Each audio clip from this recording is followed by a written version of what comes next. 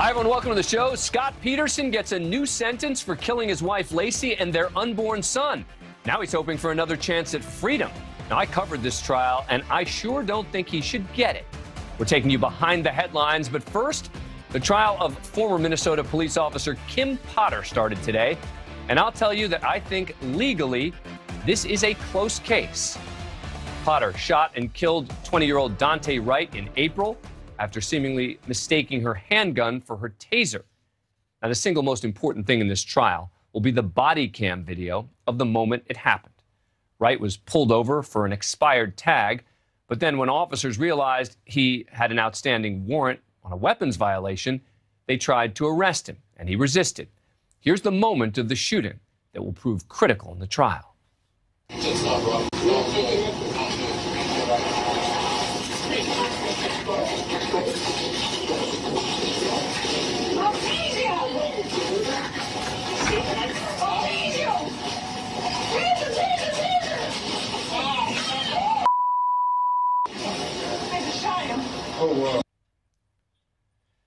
The 26-year vet of the Brooklyn Center Police Force is charged with first-degree and second-degree manslaughter. Potter has pleaded not guilty to both charges and is expected to testify. Now, look, clearly it was a mistake. But the question is, was she criminally negligent or reckless in confusing the gun for a taser? The prosecution argued she was. Now, as soon as she gets involved, she escalates the situation. She acts rashly and impetuously. She draws her firearm. She draws it with her right hand from the right side of her duty belt, where she's always kept her gun. She draws it with her finger on the trigger. And she points it directly at Daunte Wright's chest. The defendant says, "I'll tase you." And then she says again, "I'll tase you," a second time. And then, "Taser, taser, taser," which prompts the officers to let go of Daunte's arms and then disengage. But she points the gun at Daunte for more than 1, 2, 3, 4, 5.5 seconds. Aims, pulls the trigger, and fires into his chest. She had firearm training and taser training every single year. She had to be requalified on her firearm every year. She had to be tested and recertified on her taser every year in order to carry it. And she had additional training just a month before this incident. Now, meanwhile, the defense painted a very different picture, that Daunte Wright escalated the situation, that she had to stop him from possibly killing a fellow officer, and that this was a tragic mistake, not a crime. She said, "I'll tase you. I'll tase you." The language was direct, it was clear, it was unmistakable. And all Mr. Wright had to do was stop. She can't let him leave because he's going to kill her partner. And so she does taser, taser, taser, and she pulls the trigger believing that it was a taser. For why else would she say it? And immediately, upon pulling the trigger a single time, which is the training for tasers, the training for gun is to pull twice, she realizes what has happened, much to her everlasting and unending regret. She made a mistake. This was an accident. She's a human being. But she had to do what she had to do to prevent a death to a fellow officer. In Minnesota, a person can be convicted of first-degree manslaughter if the state proves that Officer Potter was reckless in her handling of the firearm. That could mean up to 15 years behind bars. For second-degree manslaughter, the state would have to prove that Officer Potter was consciously disregarding a risk of death or great bodily harm. That sentence could be up to 10 years. Now, last night on the show, we were joined by attorney Terri, who will join us again in a moment. She thinks there will be a conviction But joining me now is criminal defense attorney Roger Foley, who doesn't even think that she should have been charged at all. Roger, thanks very much for coming on the show. Appreciate it. All right, so why do you take that position? Dan, she was executing her duties as a police officer. When they pulled him over, the stop was good. We all know, everyone agrees that the stop was good. But the stop escalated, not because of the police officer's actions, but simply because of Daunte's actions. He has no insurance. He has no registration. He's got a warrant for his arrest for firearm charges, and he's got a restraining order. Then when the officer asks him out, the officer is very gentle with him. They're being very cautious. They pull him out to the side. He says, "Don't pull away from me." What does he do? He starts pulling away. Two officers enter the car. They're fighting for possession of the vehicle. The vehicle is a deadly weapon. The vehicle is a deadly weapon. We've all learned that. It's like the first day in law school. A car is an instrumentality of a crime. And at that point, those officers' lives were in jeopardy. I'm a defense attorney, and I'm saying this. She had every right. Now, she made a mistake, and she used the taser, but she had a lawful right to discharge the firearm because the safety of her officers were in jeopardy. And that's why I think that. Well, let me play a piece of sound that the prosecutor said today, because I think it's the single biggest problem for the defense. When you're talking about negligence or recklessness, right? Not that she intended to kill him. This is number 4 on the difference between the taser and the gun. You'll hear about the differences between these two items. The color, for one. Well, it sounds like stating the obvious, perhaps. The taser is bright yellow. The Glock is black. The differences in weight you will learn about. Now, the taser weighs 0.94 pounds. And the Glock, the firearm, when loaded with 17 rounds of ammunition, it weighs 2.11 pounds. That's more than twice as much. The Taser 7 has a safety on the side that you have to flip up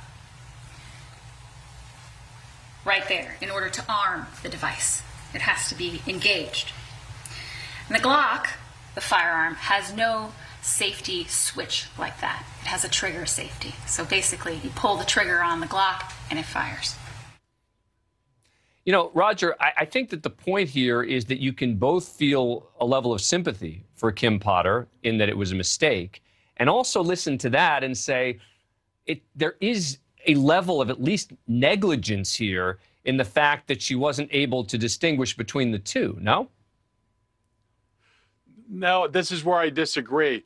In the moment of a fire situation, whether you're in war, whether you're a police officer on the street not knowing what you're going to encounter in a car, they already know that this gentleman has a warrant for his arrest for a firearm charge. They know that there's a restraining order out. He could have reached into that car and grabbed a firearm. They don't know. It's easy to Monday morning quarterback, but at that time, that officer's not going, well, this weighs about 1.2 pounds, and you're not looking at your firearm. It's a trained move. You're going quick, and there's a struggle because she's even trying at first to get in there to help. And at that point, it's a quick reaction. She did grab the wrong firearm, but again, even if she was intending to use the firearm, I think it's justifiable in this situation because of the actions of Daunte. But I don't think the defense is even arguing that the shooting was justified, right? I mean, are they? I mean, I think they're arguing that she had the justification to use her taser and that she made a mistake, but I don't even think the defense here is arguing that the shooting was justified, right? Well, I don't know that they're arguing that, but you know they talked about all the things like you heard that cross-examination was very good by the defense, and they talked about the steps with Officer Lucky about maybe he was driving impaired, right? All these different things. So I don't know. I personally think that that's a justified shooting.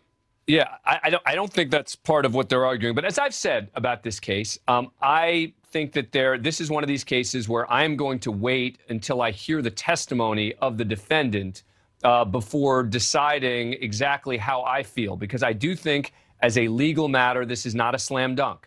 I've said that before. Of course. I'm going to say it again. I think this is a close case. So let me bring back in Terri Austin, co-host of the nationally syndicated program Law and Crime Daily, attorney. She also appears on the Law and Crime Network. All right, Terri, you obviously disagree And what is the biggest disagreement that you have with what Roger's saying? I mean, putting aside the issue of whether it was a justified shooting, it was a mistake, right? It was definitely a mistake, no doubt about it. And I think the prosecution has admitted this was a mistake of sorts. It doesn't mean she's not criminally liable. And that's because you went through the definitions of manslaughter 1, manslaughter 2. She was either reckless using that gun or she was definitely negligent. So one or the other. And I think the whole issue here is you have a trained police officer. She's been on the force 26 years. She knows all about the difference between a taser and a gun. She understands that she has lethal force in her pocket. She should know better. She should calm down. She should not pull out that gun and kill an innocent individual. Let me play a piece of sound for you because it relates to this issue of 26 years on the force. This is number 6. This is the defense in opening statements today talking about her history as an officer. 26 years, she never fired a gun. She never fired one shot. She never fired her taser. She never had to. She was good at de-escalating everything, and here that's what she's trying to do. That seems to me is a very helpful fact for the defense here, because the suggestion that she was sort of, wild and out of control and reckless, et cetera, does seem to me to be significantly reduced, to be undermined by that claim. I don't think it undermines the argument because here's the problem. She's never shot her taser. She's never shot a gun, but she's been trained to do it. So something is wrong if she doesn't know how to do it the first time she encounters a situation where she thinks she needs to use it, despite the fact that there really was no reason for her to pull out a taser at that point. Well, really? I mean, even a taser? I mean, as he's trying to drive the car away with a police officer with his arm inside, I mean, I think it's a very strong argument that the officer would have been able to use a taser in that situation. Well, one of the things the prosecution was saying is there are certain ways you can use a taser. Right. That wasn't the way. If he's in a car and pulling away, you are not supposed to use your taser. So clearly she was trained. She had 26 years, but when push came to shove, she failed. Right, but failing, as we're going to talk about, because I'm going to ask you in a moment, because I want to take a break, but I'm going to ask you after the break and ask you both about this, because Roger talked a lot about what Daunte Wright did, right, about his actions. And I want to ask you how significant that should be. And then also there was a new video that we'd never seen before that was played in court from the aftermath, and we're going to see Kim Potter right after the incident occurs. Take a break, come right back in a moment. Also tonight. Thank you so much, son.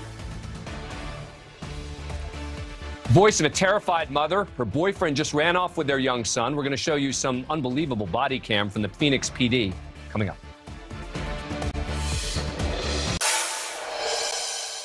Welcome back. We are continuing our coverage of the trial of Kim Potter, the former Minnesota police officer who shot and killed Daunte Wright at a traffic stop. One thing is clear. She mistook her gun for a taser. She thought it was her taser. Turned out to be a gun. She killed Daunte Wright. It was a mistake. The question is, was it a criminal mistake? Was it criminal negligence? Was it criminal recklessness? And as I've said, I'm going to continue saying it. I think this is a close case. We're joined again by attorneys Terri Austin and Roger Foley. There was a video played in court today that had never been seen before of the aftermath of the shooting when Officer Potter is seen from the body cam of one of the other officers there reacting to having just shot Daunte Wright. I grabbed the wrong gun! I shot him! Oh my God! Kim, sit down. Oh my God! I got it. Oh my God! Oh my God! Heading north on the rim.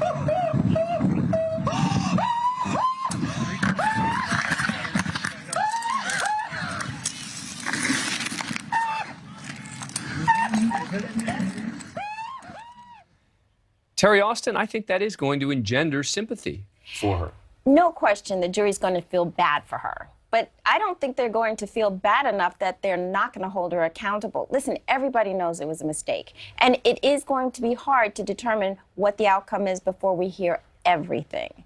But it was a mistake that should not have been made. She should have known better, and she should not result in a death. I mean, that's the whole point. I think the jury is going to want someone to be held accountable for this. You can't just go around pulling out your gun thinking it's a taser. You have to think twice before you do that. But police officers, Roger Foley, are afforded, as a legal matter, and I'm not sort of making some judgment on the criminal justice system here, I'm just saying are afforded as a legal matter some leeway if they make a reasonable mistake. Yeah, I just don't think that. Listen, I understand that her intention was to pull the taser and not the firearm. But again, all of the things that we saw in that video, we saw him ignoring police officers. We saw him ignoring the law. We saw him get into a car and try to drive away with 2 officers in it. I don't think it's She used the gun instead of the taser, but this is not criminal. She should not have been charged on this. Let me ask you about that, Terry, because I've heard people on both sides get very passionate about what Daunte Wright was doing right before it happened, right? And I've heard people who are on the side of the prosecution saying, doesn't matter. The bottom line is she still shouldn't have used the force she did. I've heard other people say if he hadn't escalated the way he did, none of this would have happened. It does seem to me it's relevant. It's not dispositive. That was a mistake for Ng to argue that in his opening. Why? No doubt about it. The first thing he said when he got up was, you know, we wouldn't be here.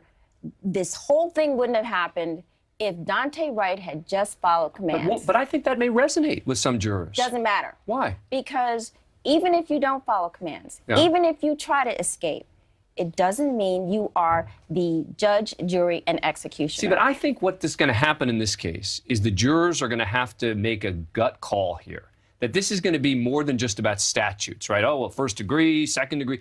And it's really going to be kind of like a thing where it comes from here, where the jurors say to themselves, how bad do I think this was? And that's why I do think it's going to be relevant what Daunte Wright was doing. I do think Kim Potter crying after this happened is going to be relevant.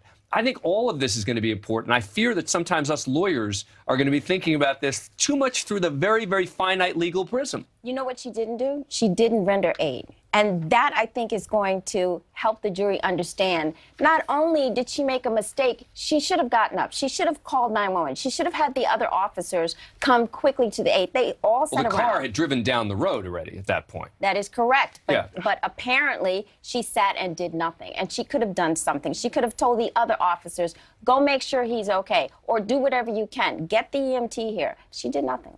Final word on that, Roger?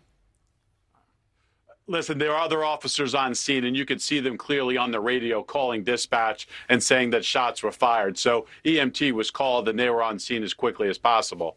So I disagree with Terry on that. All right, so she was here's what emotion. That video shows her humanity.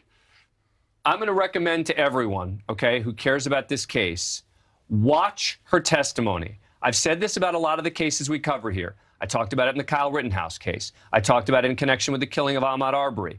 That watch some of the case. If you're going to come out and you're going to be passionate and you're going to be angry about one side or the other, watch it, please. I will. We'll continue to show it to you here, and we'll continue to bring you the highlights so you can judge for yourselves what you make of the case. Roger Foley, thank you so much for joining us. Appreciate it. Terry, stick around. We're going to talk to you about Scott Peterson and Jussie Smollett. But first, Chris Cuomo has been canceled. Now even his book deal is toast.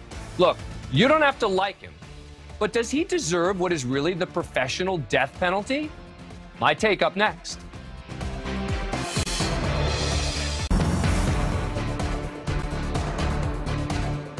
Time now for our Mediaite Moments, where we check in on the day's bias, buzz, and bull in the world of cable news and beyond. So Chris Cuomo is out at CNN, canceled. But amid the news of Cuomo getting the axe from CNN, you may not have seen that he lost 2 other gigs this week. Amid the ongoing scrutiny from the self-appointed journalistic ethicists, Cuomo stepped away from his daily Sirius XM radio show. Now, I can understand his decision, because right now there are partisans and pundits listening to every word, looking to amplify and distort any comment he makes. So for him to be speaking for 2 hours a day on a free-flowing platform, not a smart idea for Cuomo right now, and apparently he gets that.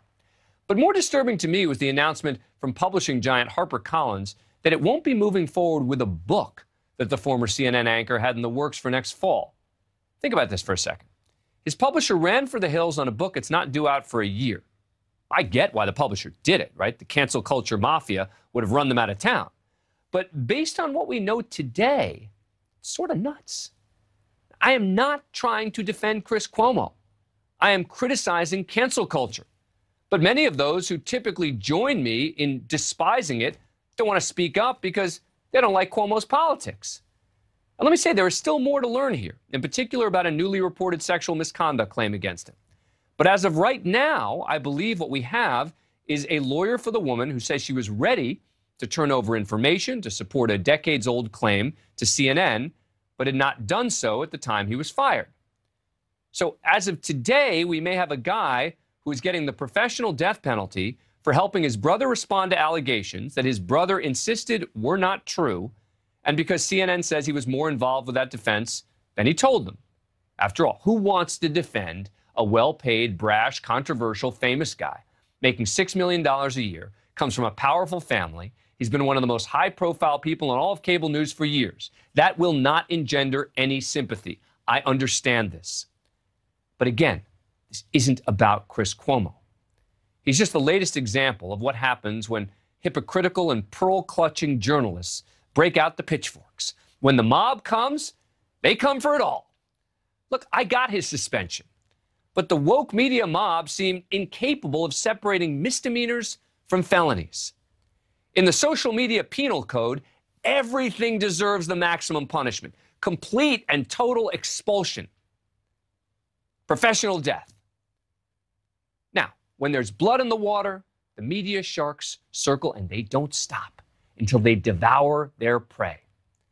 I invited a woman named Alexi McCammon to come on the show today to discuss. She wasn't able to join us, but this was an immensely talented 27-year-old star in the making. Back in March, she was named editor-in-chief of Teen Vogue, but she immediately came under fire over a number of anti-Asian tweets that she'd posted when she was in high school, 2011.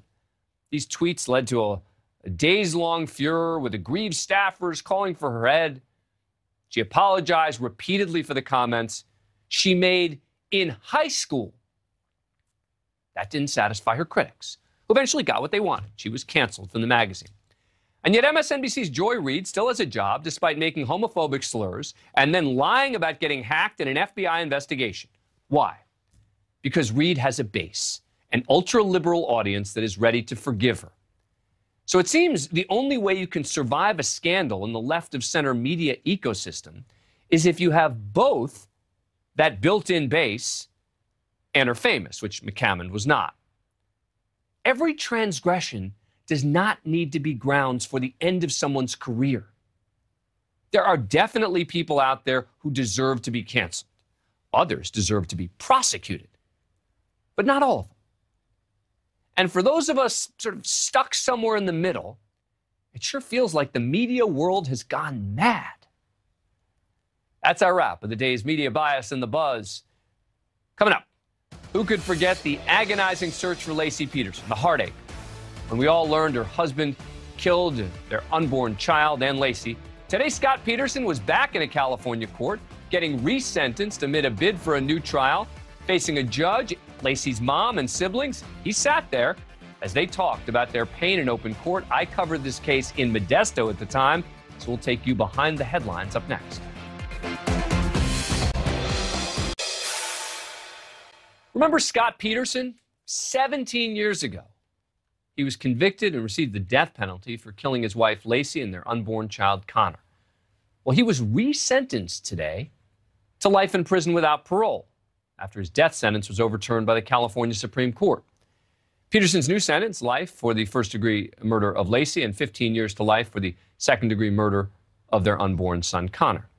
In April of 2003, Laci and Connor's bodies were found 90 miles from their home, right where Scott Peterson admitted he had been fishing the day she went missing.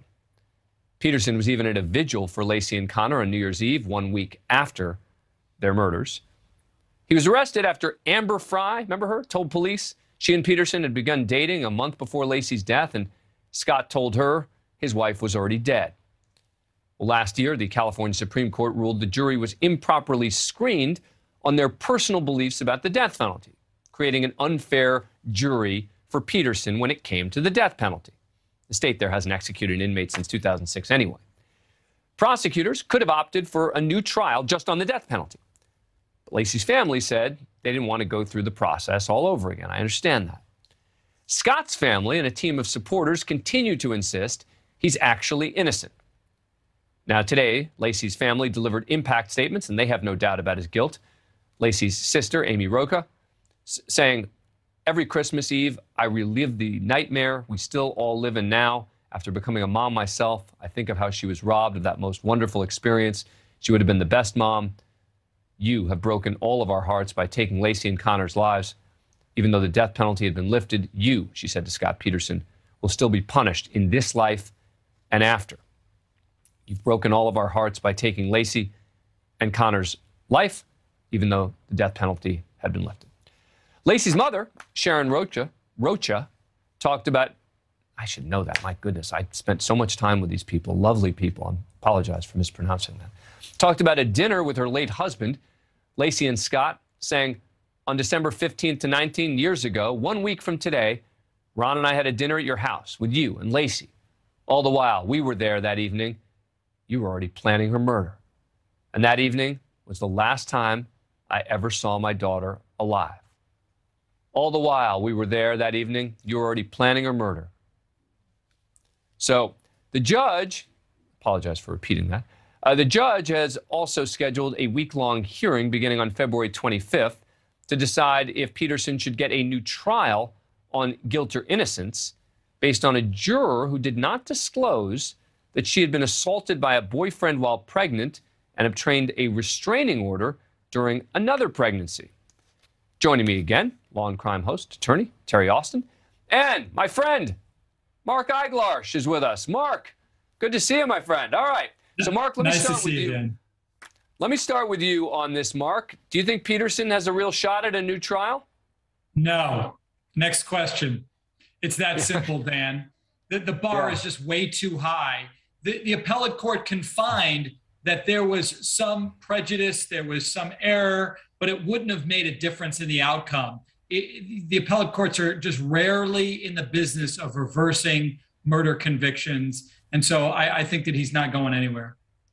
And I think that, Terri, if the judge was going to overturn the guilt phase verdict, why not do it at the same time as the decision about the death penalty? Right. Well, the judge said that they wanted more information to have a hearing to hear about whether or not there is enough to have a new trial. And, you know, the issue is whether or not there was prejudicial misconduct. The fact that this juror number 7 withheld information about the restraining order and withheld information to the, you know, attorneys who were questioning her. Well, she says it wasn't. She says she didn't withhold it. She says she just didn't realize that she had to disclose it because she was asked a very specific question, which she says she misunderstood. The defense is saying she was trying to get on the jury, et cetera. It is, I have to tell you, it is amazing to me, Mark, how passionate the supporters of Scott Peterson remain, meaning he's got a really smart relative named Janie Peterson, who has been one of his leading advocates, who challenges every piece of evidence in the case to continually claim Scott Peterson is innocent, he got a raw deal. Now there are all these younger people who didn't cover the trial, who are listening to podcasts and watching shows and saying, oh, well, you know, maybe Scott Peterson really didn't do it. I have to tell you, from having covered the trial inside the courtroom, this wasn't a close case at the time. I mean, it's not like we were all biting our nails waiting to find out what the verdict was going to be. It was only a question of, is he going to be guilty, or is it possible, could they have a juror or two who hang the jury? I am struck by how passionate those people remain. I am not, because ignorance is what fuels so many people's misguided thoughts these days. It's so easy to feel a certain way when you really don't know what the evidence is. And that's why I applauded you, at least here in my kitchen, for saying to people, follow the Potter trial and watch her testimony. Don't just have opinions based upon what the media is going to tell you the testimony was. Watch it for yourself. Most people don't do it. They take shortcuts, and then they get some bastardized view of what occurred and then come up with just these erroneous opinions.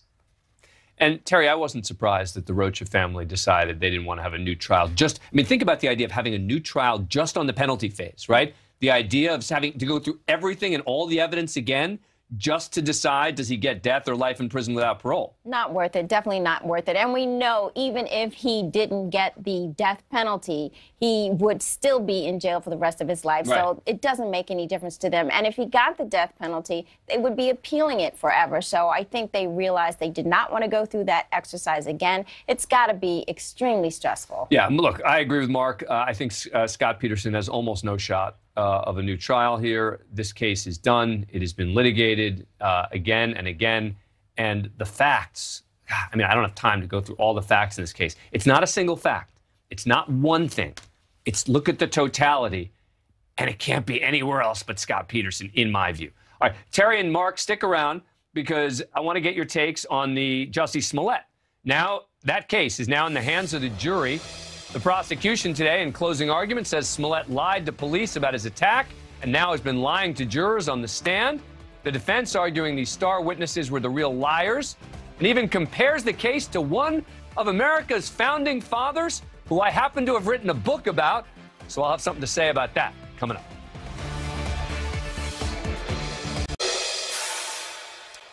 Actor Jussie Smollett's fate now in the hands of a jury. Prosecutors and defense made their final arguments today. The trial of the former Empire star, charged with 6 felony counts after allegedly filing false police reports in connection with a staged hate crime attack prosecutors say he orchestrated in January of 2019. Special Prosecutor Dan Webb today walked through the jury through holes in Smollett's story. He said there are 6 keys that destroy Smollett's credibility. Among them, that Smollett refused to turn over his phone and limited medical records to Chicago police, that he wouldn't take a DNA swab, and that the placement of the rope around Smollett's neck changed between the attack and when police arrived. Quote, his so-called explanation for jimmying with the rope got blown out of the courtroom, Webb told jurors. If he was innocent, the real victim of a hate crime, why would he be jimmying and monkeying around with the rope? He made it look worse and he got caught. His attackers confirmed Abel and Ola Osundero testified they assaulted Smollett because he paid them to do it. Smollett said the money was for training sessions.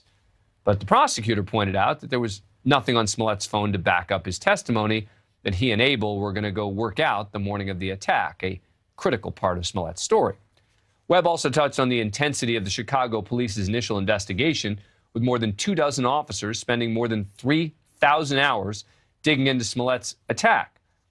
He pointed to what he said was overwhelming evidence that Smollett arranged the fake hate crime and that Smollett tailored his testimony to fit the evidence and lied about the rest. Meanwhile, Smollett's lawyer compared the prosecution's case to a house of cards that will crumble under the slightest pressure. Despite nearly 24 objections from the prosecution, attorney Nenya Uche painted the state's case as corrupt, using doctored evidence, assumptions to target Smollett. But most of Uche's closing argument worked to discredit the story of the brothers, the Osunderos. The brothers had testified Smollett paid them $3,500 to carry out the phony hate crime. Smollett's lawyers tried to paint the men as habitual liars. The attorney compared the Osunderos' story to an African prince scam and alluded to a possible accomplice of the Osunderos. He also questioned whether someone was feeding Abel Osundero lines during bathroom breaks during testimony. Smollett's defense ended their closing argument with a story about John Adams representing defendants at the Boston Massacre trial in 1770, reminding jurors that Smollett is innocent until proven guilty. Now, on a personal level, I will tell you, I wrote a book about John Adams' defense of the British soldiers. It's called John Adams Under Fire. And well, Nenya Uche, Jussie Smollett has a much weaker case than the majority of the British soldiers did. And I don't mean this as an attack on you, because you have a tough case. But you are no John Adams. I had to say it. Back with us, attorneys Terri Austin and Mark Eiglarsh. All right, Mark, so does he have any hope here of an acquittal? No, but I'll make the argument, though, because that's what I do. Anthony Moore.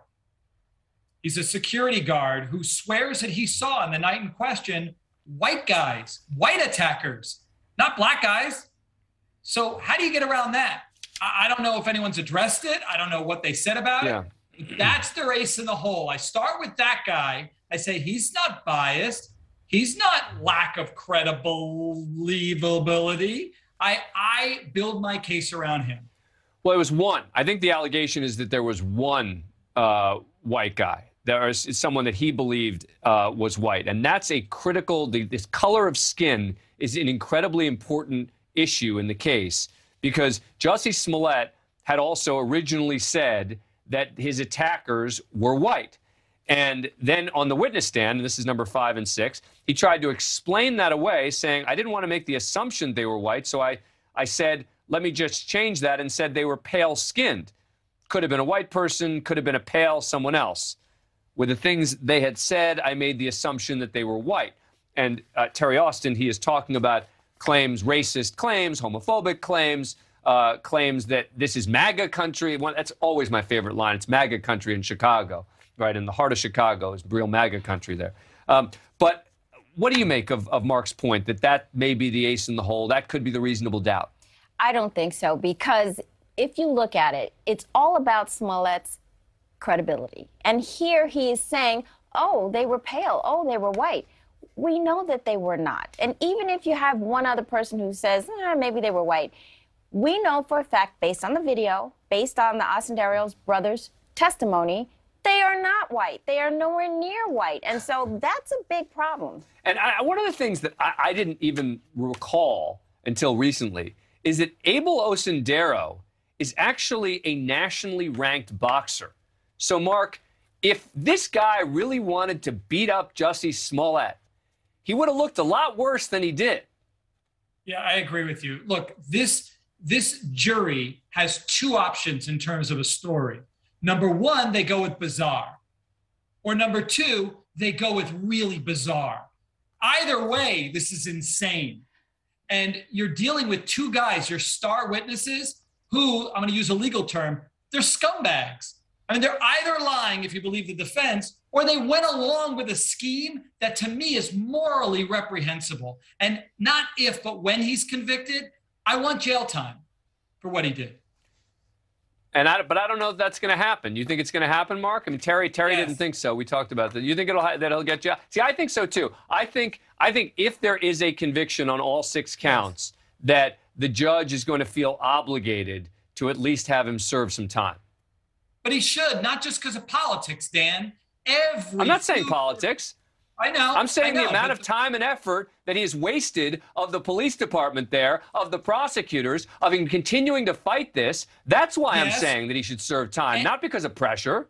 No, I'm with you. And then every future victim who's going to be scrutinized by police, rightfully so, because could they be another Smollett? And then you add the trial tax. We know it's there. It shouldn't be. But you go to trial and you lose. The judge isn't going to say, now I'm going to punish you for going to trial. But the judge is going to say, now I'm going to be able to give you, because I heard all the facts, what I think is more appropriate in this case. We shall see. We could have a verdict tomorrow. Terri Austin and Mark Eiglarsh. Great to see you. Same here. Coming up. My husband just took my baby. He has a gun. 911 call says it all. Mom desperate after her boyfriend takes their child and runs. Cops arrive. We're on the scene with the amazing body cam from the Phoenix PD up next.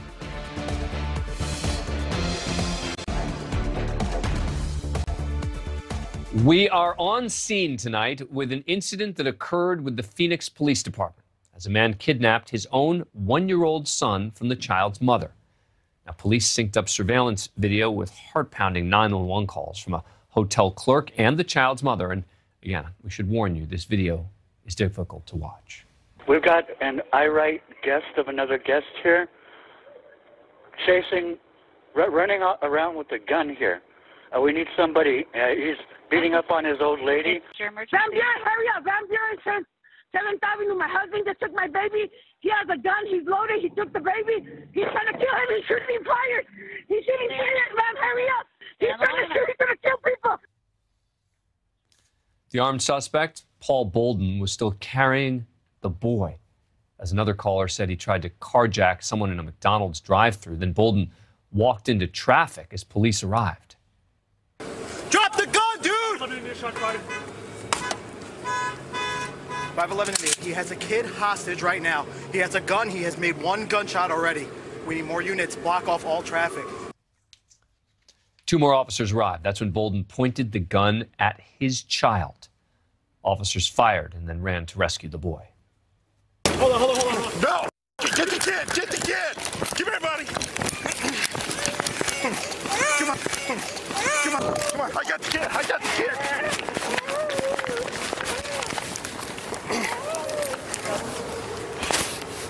Hi, buddy. Hi, buddy. Are you okay? Hi, bud. I know. Bolden was pronounced dead at the hospital. Fortunately, the boy was not injured and no officers were hurt. The incident is still under investigation. Joining me again, Sean Sticks Larkin, former Tulsa police lieutenant. Sticks, we don't have a lot of time, so just tell me from your perspective what we just saw. The first thing that stands out to me is obviously domestic violence type situations. These things can go anyway. They're highly volatile. But the importance of an officer having a patrol rifle out there, you briefly see it in the video. He's got a scope on it. It allows him to make a precise 1-round shot to basically end this situation. He was forced upon it by the suspect's actions. The kid obviously was in danger. Citizens were in danger. And that was the only way this thing could have been resolved as quickly as it did. That's got to be a heart-wrenching moment for that officer who's got to fire that weapon. Yeah, absolutely. Hey, listen, I'm a father. Any type of call that we've ever been on at work that involves children, that's something that obviously we're very sympathetic to. We hate to see children put in these types of situations. So it's something that luckily a lot of departments have counseling services for officers when they're in this type of situation, specifically with kids. And there is a specific rule of engagement for something like this as to when to fire that shot? There's not, I guess a textbook that lays it out, but basically anytime an officer believes that a citizen himself or somebody, has a potential for death and there's a way to stop it as quickly as possible, just as these guys did. Sean Larkin, good to see you. Thank you. You as well, Dan. That does it for us tonight. News Nation Prime starts right now. I'm still getting over watching that one. 1-year-old baby, because I have a 1-year-old at home.